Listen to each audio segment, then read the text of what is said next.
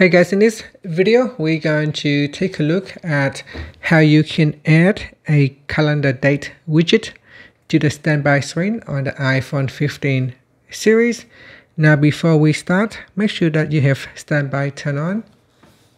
So to do that, you can go back to your home screen and tap on settings. In the settings screen, go down and tap on standby.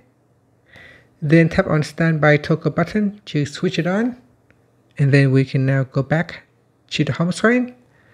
From the home screen, make sure your phone is plugged into a charger or a wireless charger, and make sure your iPhone got standby activated. Once you are in standby mode, now simply touch and hold on the widget, and from here tap on the add button, then go down and tap on calendar. Next in here, we can swipe across to show the date widget, then tap on add widget, and this will get added to your widget stack. Now from here, tap on done, and that's it. Once your calendar date widget added to the stack, you can cycle through them by simply swipe up or down on your widget screen. And that is how you can add and display the calendar date widget on your standby screen.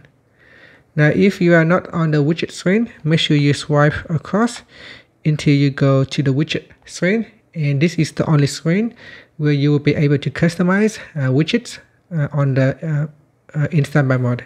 And that's it. Thank you for watching this video. Please like and subscribe to my channel for more videos.